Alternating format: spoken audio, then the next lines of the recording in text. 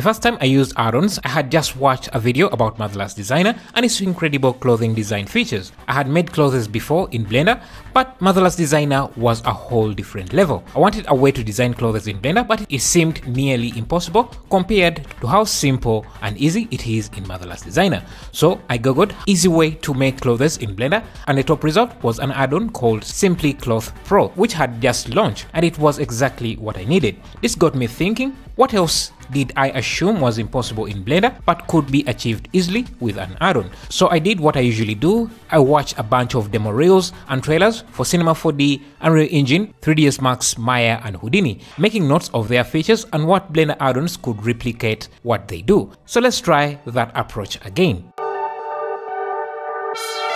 Before we jump into these new add-ons, make sure to check out my new course on mastering geometry nodes. I'm working on adding some new lectures this week, and I plan to add more and more lectures as we go because, you know, Blender keeps evolving, so does geometry nodes, and the world of procedure generation and motion graphics is wide. So when you get the course, make sure to always go back and check for new content.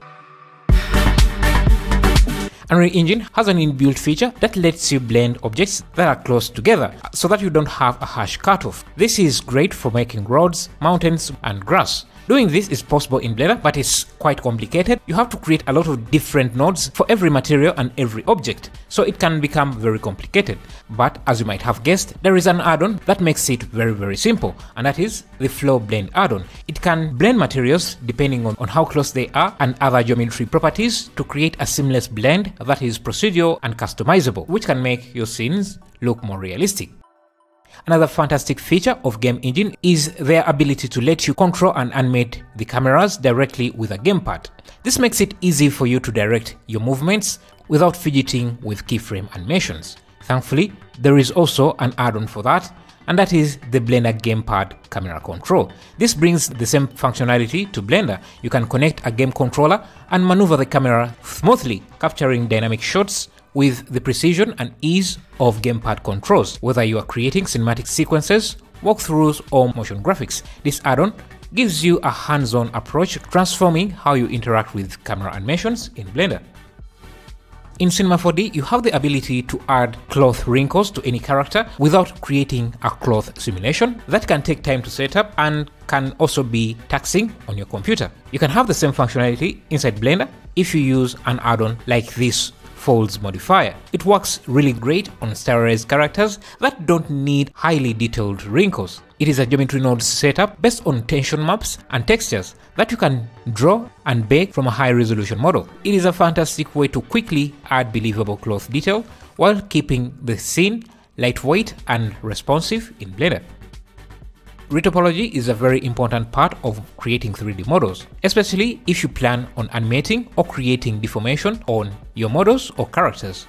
Maya has a feature called Quad Draw that makes creating retopology quite easy. Now, thanks to Mark Kingston, we have a new add-on called Quad Maker that replicates the same functionality inside Blender. You can simply just draw on the surface of your mesh, and the add-on will figure out the right topology to create for that surface, which will simplify and speed up your remeshing efforts. Blender has the ability to create amazing fluffy fur, but all of that ability is behind complicated workflows and setups. Thanks to artists like Blender Procedure, these complicated setups have been packed into a nice add-on so that you can create all different kinds of fluffy characters by just choosing from a list of templates. Now all you have to do is just decide how fluffy your characters have to be, and you don't have to think about the technical bits of creating fluffy fur. When it comes to making custom looking trees, SpeedTree is king at that. It's used in video games, movies, and ArcViz. It's the industry standard for making trees. Nowadays, we get to see some of that functionality inside Blender thanks to add-ons like Shaper Tree. You can create magical trees in any shape or make them spell out words. Without an add-on like this, it would be pretty much impossible. You can create any type of tree you want, give them a bunch of branches, and even create custom looking roots. Most times shaped trees like this are created for the main trees or the hero tree, but if you want to populate large areas, you rarely want to spend that much time customizing each tree. It's always better to just pull from a library of trees, and this tree library has over 140 animated assets that you can easily customize. You can customize the textures you're using for the tree bark, customize the leaf texture so that you can capture all the different seasons in a year to give your trees a different look. This is a new library, so you can get it at a launch discount of 25% if you use the links in the description. Thinking of adding water to your scene, the physical water add-on brings the most realistic shader on the market. It supports caustics, refractions, collisions and more. The shader even captures everything beneath the water, creating a detailed map used for realistic reflections and refractions. You get incredibly detailed water in both Eevee and Cycles, perfect for bringing that extra level of realism to your scenes.